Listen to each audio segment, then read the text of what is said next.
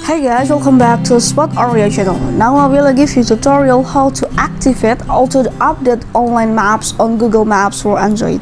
And before that, I want to ask you, how are you guys? So don't miss off our videos. Don't forget to like, share and subscribe to this channel. And let's go to the started.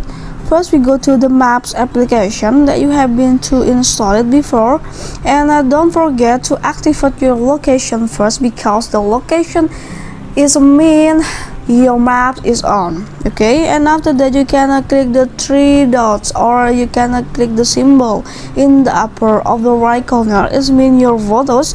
Click on, and the next step you can go to the offline maps here.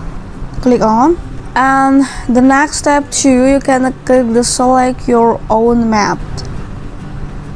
Okay, you can see that is your maps, and you can about to mark it or you unmark it, and how to automatically to activate auto update offline maps on Google Maps or Android. You can also to click on the symbol of engineer in the upper of the right corner, and you can see auto update online maps here. You can slide away until has the blue one.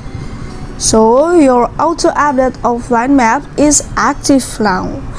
You can see there is a feature have the function to save you space and data. Only recently used maps will be updated. Okay, I think it's enough for you how to activate auto update offline maps on Google Maps or Android.